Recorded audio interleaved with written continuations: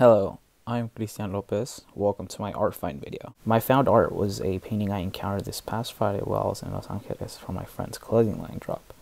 As you may know, there's plenty of artwork all over the city of LA. However, I decided to go with this piece of art because of the huge achievement this was to my best friend.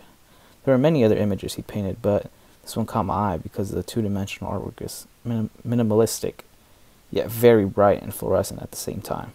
When I first saw the image from afar, it seemed that the artist utilized only three colors, blue, yellow, and orange, that consequently make the painting really bright and lure you into taking a closer look. Once you are within a reasonable distance, you see the smaller details, such as the green accents outlining the shirt, as well as the very subtle facial features. Overall, I really like this image because I noticed and put into practice everything I had learned in art class thus far.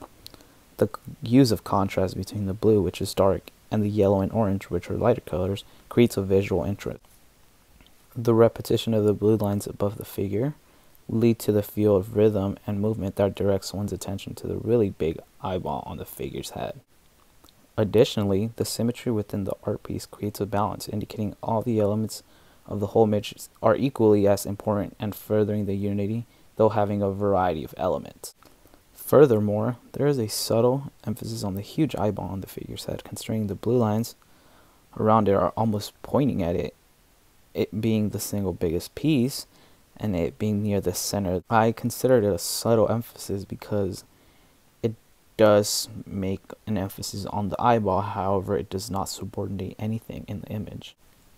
This painting also included the scale technique between the two smaller eyes and a huge one on top of his head that further create an interesting piece.